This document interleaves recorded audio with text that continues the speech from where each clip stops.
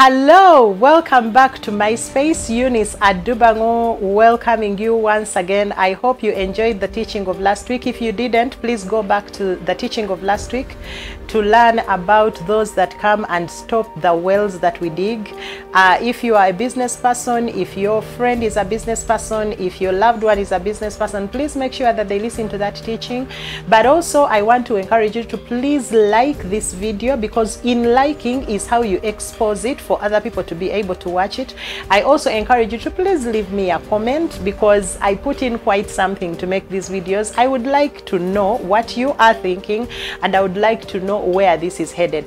And finally, if you have not subscribed to this YouTube channel, please subscribe to this YouTube channel so that your friends and your loved ones can be able to see us, so that we take this message of the gospel to the uttermost ends of the earth. Today we are into childcare, and I am being hosted yet again at Toddlers Gold, your child's addiction. Toddlers Gold is a place where they major in giving your children experiential learning experiences. I want you to get in touch with Rosemary to get to know about Toddlers Gold, because the Toddlers Gold social media handles and their telephone number and their location are running on the screen. Please get in touch with them. And if you want to stimulate your child's brain, if you want your child not to just play games but be able to get much out of the games that they are playing, if you want your child to have experiential learning, if you have a kindergarten and you're looking for experiential learning toys, please get in touch with Toddlers Gold. So today I am talking about childcare. The year is coming to an end. I want to ask you, parent, both Christian, non-Christian, mother, father, sister, brother, auntie, have you ever done a childcare audit concerning your child?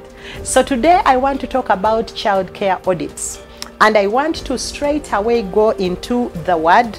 The Bible says in Proverbs chapter 27 verses 23 to 27 that be diligent to know the state of your flocks and attend to your herds. For riches are not forever, nor does a crown endure to all generations. When the hay is removed and the grass shows itself and the herbs of the mountains are gathered in, the lambs are the ones that will provide your clothing, and the goats the price of a field. You shall have enough goat's milk for your food, for the food for your household, and the nourishment of your maid servants. How do these verses connect to child care audits? When you are doing the right thing with your children, especially as they grow up, your children are the ones that are going to manage that multi-billion-dollar business that you have established. Your children are the arrows in your youth who are going to carry your name beyond you. Your children are the ones that are going to manage your property when you finally die. But your children are also the ones that are going to bring other children into your home.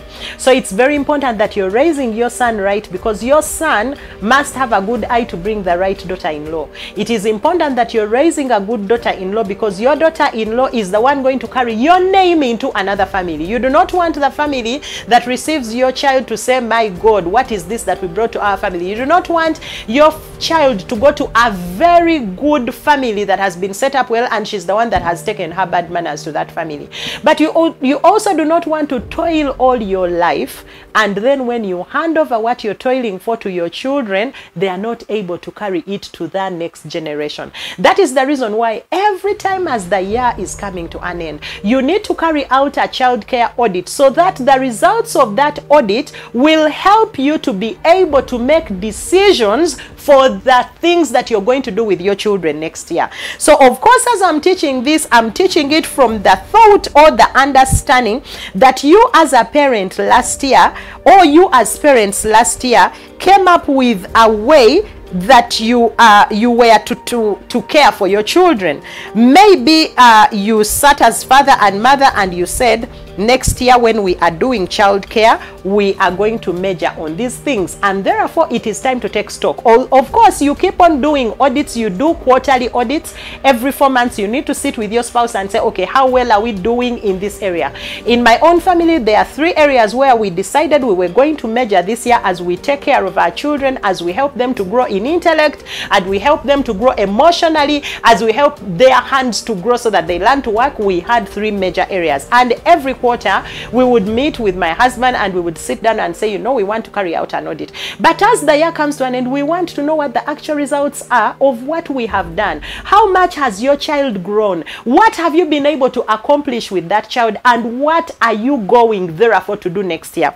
An audit in English is defined as the examination or inspection of various things, followed by physical checking to make sure that everything is done according to the documented system of transactions. Therefore, you want to be able to see what was documented and what has been done. A personal audit, on the other hand, is used to check, it is used to review, and it is used to evaluate, okay, to evaluate someone's growth over a certain period of time. Now, I know most of us as Christian parents, we don't do this because we are busy in this fellowship, in the other fellowship, we are running around. Now, time to take stock has come. Do you know that when you stand before the judgment seat of Christ, among the many things he's going to judge you about, when he says, well done, good and faithful servant, the way you raised your child is going to be part of it? Because I keep telling parents that every child is a result of a prayer that has been made in a certain place. Many years ago, when Uganda was going through distress, someone prayed and asked God for a president. Someone prayed and asked God for a change of power. Someone prayed and said, we want someone who is going to bring peace into this nation. And I believe that during that season, so many boy children were born, and out of those many boy children was the current president of Uganda. Now, the Kagutas went ahead and they raised the exact person that was prayed for. There is probably another mother or father, instead of raising a president, they raised a gatekeeper. Instead of raising a gatekeeper, they raised a president. Instead of raising an accountant, they raised a lawyer. And so the prayers of the people go in vain. That is the reason why you do not want your nation, you do not want your family, you do not want your personal life to miss the season of visitation.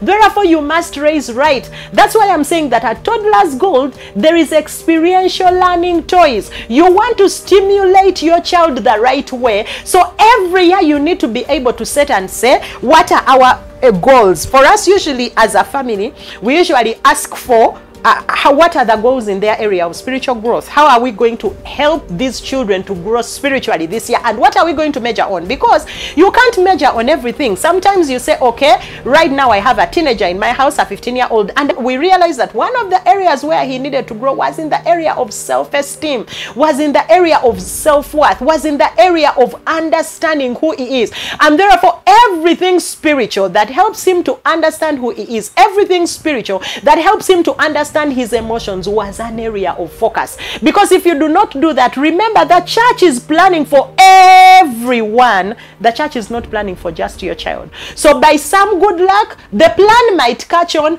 and it helps your child, but by bad luck it may not. So you as a parent, you need to take stock of the condition of your flock. You need to be sure that at the end of this year, this child has grown spiritually, this child has grown in intellect, because you need to also make sure and say, this year, for example, for our 15-year-old, there was a year when we said we are going to focus on making sure he understands what career is and what career to go for, and if there are subjects, what should he major on? If he fails, what does he do? And that was a major thing through the year.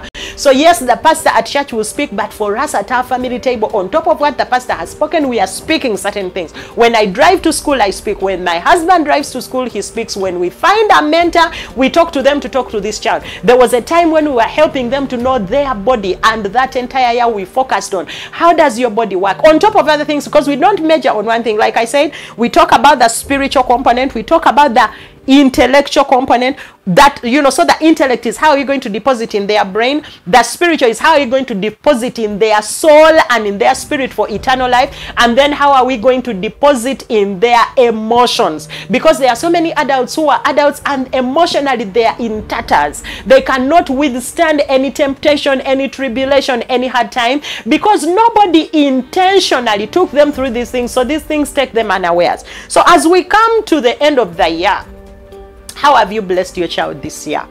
How can you explain to someone the growth of your child. When your child sits there, can you tell someone that, you know, this year my child learned to save, this year my child learned about money, this year my child learned how to read the Bible, this year my child learned how to pray the Bible? Because I don't know many Sunday school teachers who are going to take my child step by step through how to pray. They are just going to pray, and my children are going to pick up that prayer, and sometimes they regurgitate and sometimes they pray. That's why you find that sometimes in our fellowship we all pray the same way, and sometimes we are praying wrong because no adult intentionally taught the children. I want us to go and read certain scriptures as we delve into this, so that then we know what God is expecting of us. I want us to go to Deuteronomy chapter 6 verse 7. Deuteronomy chapter 6 verse 7. The Bible says, and I'm going to start from verse 6, and these words which I command you today shall be in your heart. So it means that before you actually get it onto the children, it must be in your heart.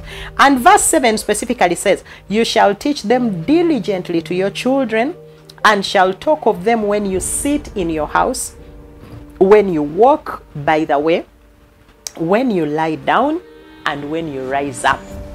The first word there is diligent. What have you been diligent on as far as your child is concerned this year? Many of us as adults forget that these children are our flock, so we live selfish lives where we are only pouring into ourselves. So almost all the evenings of this year, instead of sitting at table with your child, you were in one church meeting after another. I want you to sit down and ask yourself how that church meeting then has contributed to the growth of your child. Because if we do not do this, we are raising emotional time bombs. I see children in pictures of fellowships. The fellowship is going on, the mother is smiling and lifting up holy hands, and the child is in the chair sleeping. They are in their uniform, it is in the night, 8:30 p.m., and the child is tired. And I'm asking myself, apart from what that child learned at school today, what has that mother deposited in that child? Remember that you went to fellowship and the prophet prophesied about you, and for you were excited and you started shouting hallelujah. Does not mean that now your child has learned how to be patient. Remember, because the man of God called you and you went to church and you spent the entire evening in worship, does not necessarily mean that now your child has learned how to study their math. You must, on top of all those things, if you must do all those things, you must on top of them intentionally plan how your child is going to grow in intellect. Because the Bible is saying that you must speak to your children when you sit in your house. I keep asking people that if you're always outside your house, what do you take back to your house, and how are you helping your children in your house? Because, for example, in Titus, when the Bible is telling us about what the older women should do for the younger women, it says, teach them how to be temperate in their own home. We are teaching undomesticated children because they are church children. We are teaching them how to worship, how to lift holy hands, how to dance on the pulpit, and how to do all these things. And we are not teaching them how to lay the bed. We are not teaching them how to flush the toilet. We are not teaching them how to wash their underwear. And therefore, they are the type of husbands that are going to get married to women, and then they are going to have their underwear with skid marks. Because there is a time in a child's life when they are still young where you have to intentionally teach them how to clean their bum bum after they have done a long call. The church sermon is not going to do that. So if you have a toddler, for example, this year, what are some of the self-care routines that you have taught your toddler? This morning, before I came to do this teaching, my soon-to-be 7-year-old came to me and was asking me, Mommy, because his older brother had told him, he said, Mommy, is it true that from Monday now I have to scrub myself all over and I'm the one going to shower myself? I said, yes, it's even late, because we have concentrated this year on teaching Kel how to totally clean up his body by himself, and now it's time for him to practice, because before long he's going to have pubic hair, he's going to do all these things, and if he has not learned how to clean himself up, we are raising a husband that is going to be a problem for that young woman. Therefore, I want to ask you, what are you doing in your home? Because the Bible says that you should teach them when you sit in your home. If all the programs that you are involved in all year round, if none of them allows you to sit in your home, you need to take stock. The Bible is also saying when you walk by the way. What do we do when we walk by the way? We expose our children to the things around us. We help them to read the billboards and say this is what it means. We help them to see how people are living and saying, you see, you don't drive like that. You don't do it like this. When you're driving in this city, you drive carefully. But for you this year, along the road, along the way, what have you taught your child? The other thing the Bible talks about is when you lie down, meaning before you go to bed. Some of us as parents, as we are listening to this conversation, there is no single time this year that we have been around as our children we are going to bed. We were away when they got in and we were out when they went in. We literally come back into our homes like submarines, you know, like our children don't even recognize us. We just duck in and we duck out. We arrive in the dark and we live in the dark. But the Bible is saying that while you lie down, there has to be a time in your house, and there has to be pre-planned things in your house that you teach those children just before they go to bed. And when you rise up in the morning, when your children rise up, do they find you and your husband or at least one of the parents around? Is there someone that is teaching them when they arise and saying, before you get out of bed, before your feet hit the floor, please pick your Bible. You say it today, you say it tomorrow, you say it the next day, because that is what you're concentrating on this year. I want you to ask yourself, this year, what have you concentrated on? And if you have not been doing this, it is now time for you to do strategic planning for child care.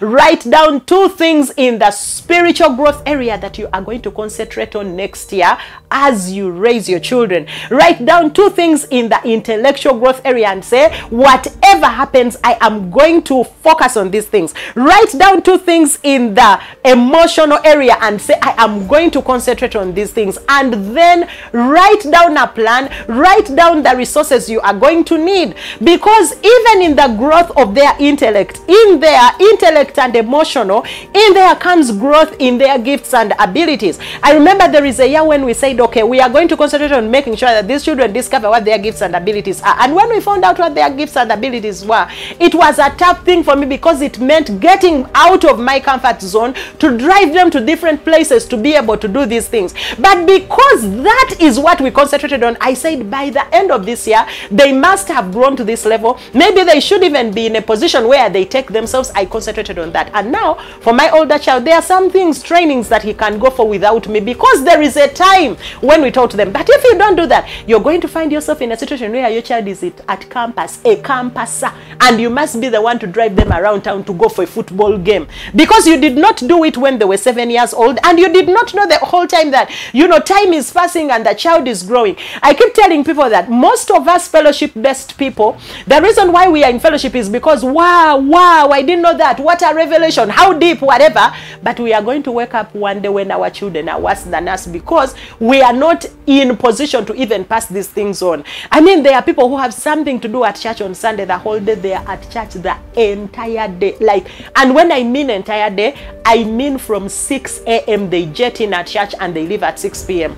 Someone told me a story of a person at church that used to come, and their children would follow later with the maid. But you know that thing that happens on your feet, on your legs, where you did not shower and the legs are pale? You know, the children would show up and they did not even shower. But this one was the church minister, and they have gone ahead, and you know, they are resourcing the people, and their children don't know how to shower.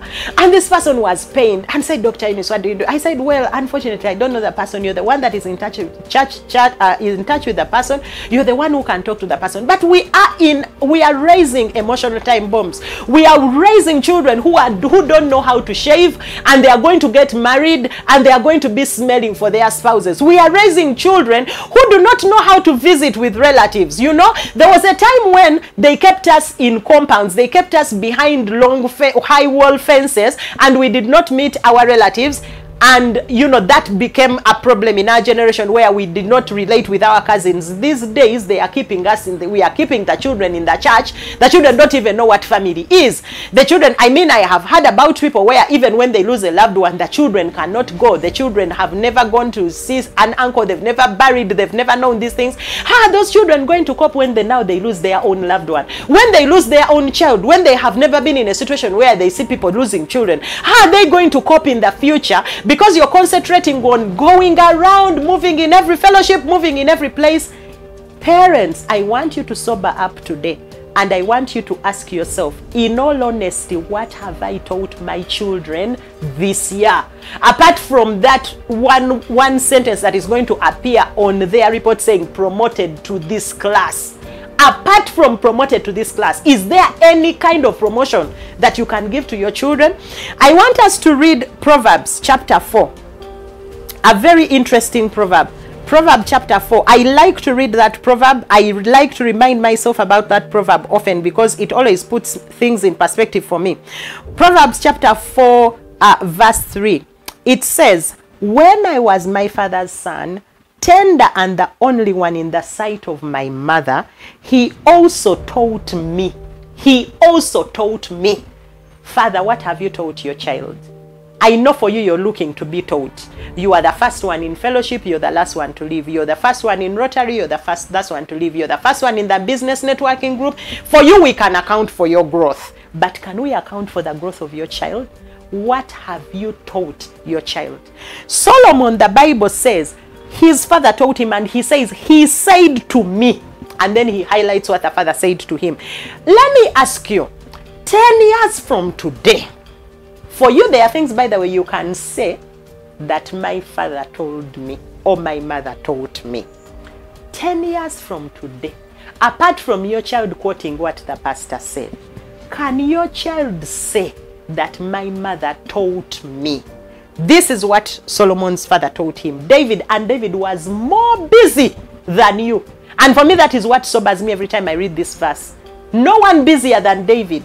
I told you about the coat of many colors, and I mentioned the many things David was when I was teaching you about Joseph.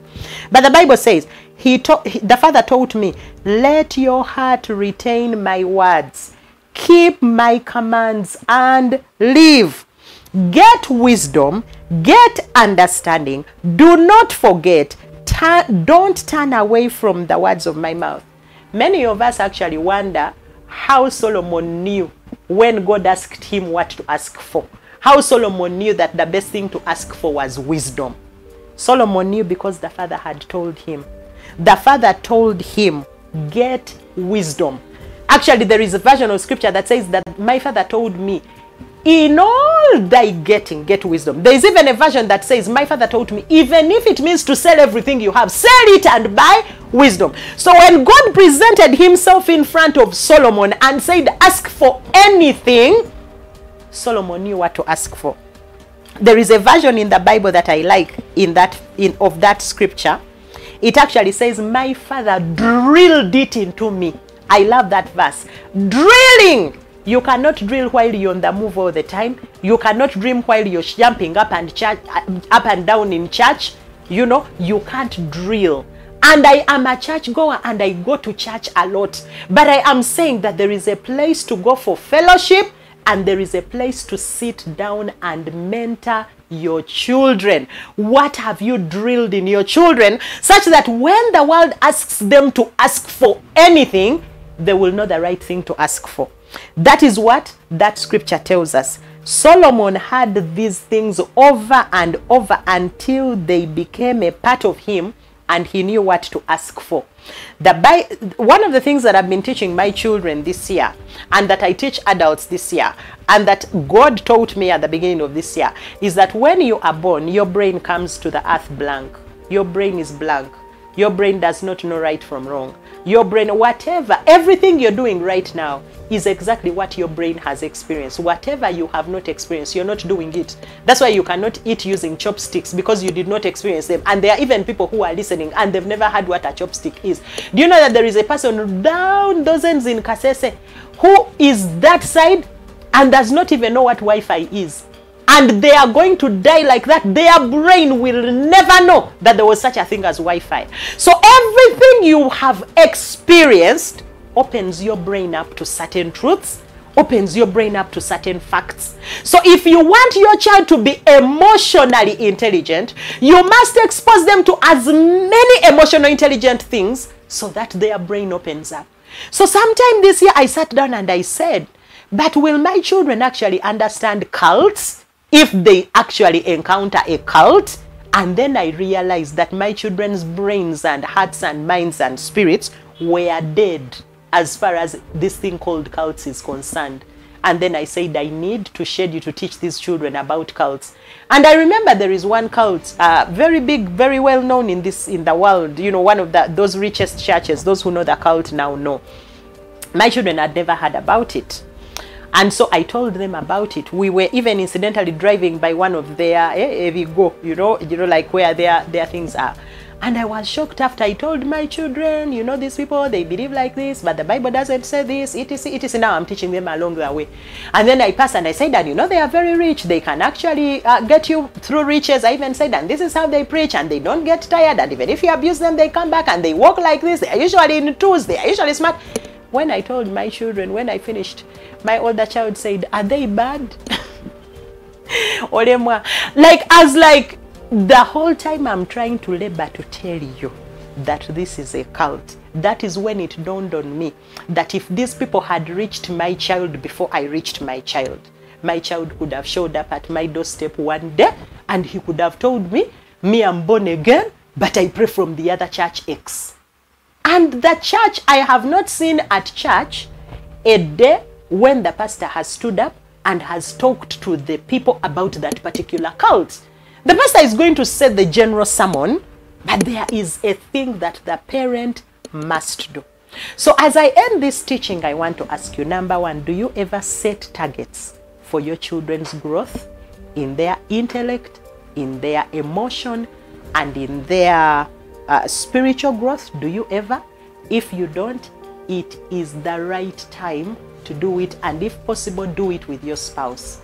When you plan, attach resources. Resources include money, resources include people, resources include places. I know people who, when they go to conferences, they make their children wear suits and they go with their children to the conferences because they are passing on something. Number two, you then need to make time to teach your children those things. It's going to mean that you as an adult, you are going to cut certain things out of your life. If you realize the extent of damage that you have, you would help your own child. You would help your own child not to turn up worse than you. So you're going to make time to do those things. Number three, you're going to intentionally monitor and evaluate. So in your plan, you're going to say, April next year, I will sit down with a friend and we will evaluate and see how far have we come. June next year, we will sit down. Then in October again, we will sit down. And after taking stock, then we will plan for 2025. And now finally, if you had a plan for your child and you have been executing it this year, how well have you done? It might be a time to celebrate. Right, be a time, because for us now, our children, the one who is 11 and the one who is 15, we also give them targets. Like we gave them targets this year and said, each of you must save this amount of money. Therefore, it was upon them to find work and be able to do so that they save. So we are going to ask them, where are your savings? Because for us as parents, we are doing a good job saving for our children. But saving for your children does not mean your child will learn how to save. At what point do you teach them how to save? At what point do you teach them how to go to the bank and do banking? I meet people every day who don't know how to sign on a check, and they are adults and, you know, they are in their 40s, and I'm thinking, who grew this one? Who does not know how to sign a check and you're calling yourself a CEO? Now, it is something that is funny, but you might be raising that kind of person yourself. Okay? Okay, do you know how to sign the check? Let's start there. So, the Bible has told us to be careful with the condition of our flocks. Our children are our flocks. Are your flocks in the right condition? Those children are the ones going to take care of you in your old age. Those children are the ones going to carry your name to the next level. You know, there are fathers who died, and when they died, the name died. There was no child to carry the name. They were just the man that once was there. They raised nobody to carry the name. We are raising our children to carry our name to the next generation. That's why the Bible calls them arrows in our youth, because we shoot them on target. My dear mother, my dear father, take stock. If it's time to celebrate and you have hit it, celebrate. Take your children out and let them also learn that when we achieve, we celebrate. If they have not achieved everything, talk to them about how to take it on to the next year and how to make sure they achieve. Because it's time to ask yourself, why didn't we achieve this? Until next time, I want to hear about those audits that you're doing. If you're auditing your children, if you are auditing your childcare, and I want to know what the results of those audits are. By the way, when I say I want to know, I really want to know. Please write to me. Please put a comment in the chat. Please ask me questions and I will be willing to answer them. Until next time, Eunice Adubango in my space, and I am happy to have you again. Bye-bye.